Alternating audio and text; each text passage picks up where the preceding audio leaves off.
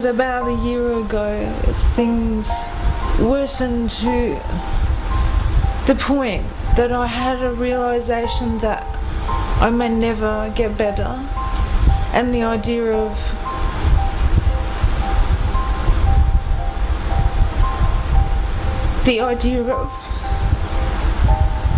another 30 years of constant suffering with no improvement. It just started to really make sense that perhaps it would be best for everyone if I wasn't here. A lot of people don't realise that with living with chronic pain, fibromyalgia, there are a lot of people who have committed suicide. A lot of people have killed themselves. So you're living this constant life of pain and not being able to do the things you want to do, and you can't achieve the things you want to achieve. And I'm sorry, but I feel like a complete failure in my life, because every dream that I have had, I haven't been able to come through with. How would you feel if your entire life vanished before your eyes and the only thing you could see in the future was a big scary void? Imagine if this was your life, and when you talk to the doctors about it, all they could say is they have no idea what's happening and that you should just get some rest. You'd probably be a little pissed off and more than a little bit terrified. That's my life.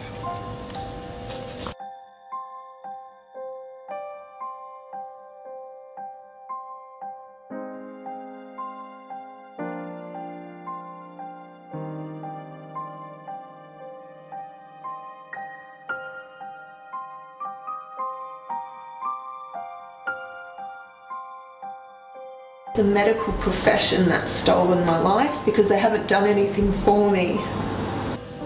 Personally, I think that the medical profession is a joke.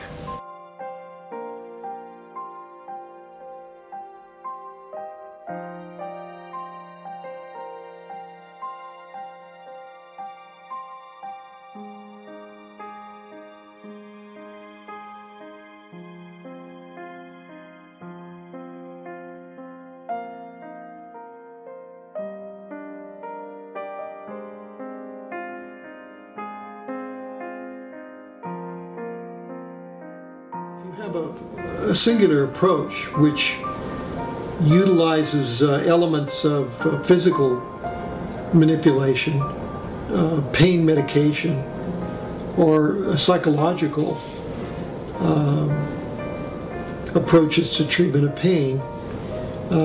This leaves out, I think, one important element that we've found in the whole pain problem, and that's the role of chronic infections.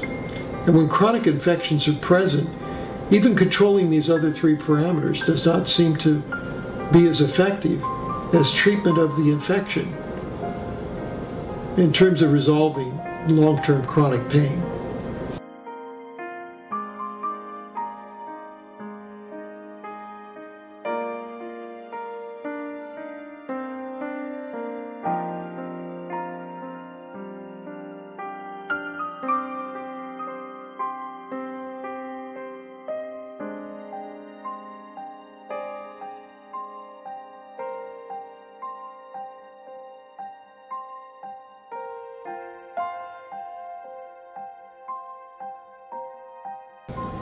Chronic infections are well known in pain conditions, chronic pain in general. If you take a condition like fibromyalgia,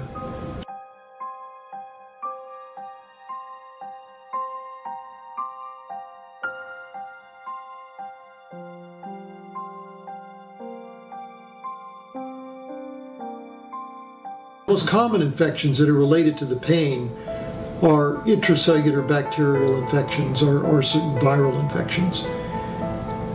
We've commonly found bacteria like mycoplasma or chlamydia or borrelia are often associated with conditions of chronic pain. Chlamydia pneumonia is probably the only chlamydia associated with widespread systemic pain. We have done research in chronic fatigue syndrome, in fact, practically all the fatiguing illnesses. And if these intracellular bacteria are not treated or left untreated, the pain continues indefinitely. So I've been very sick for a long time, over a decade.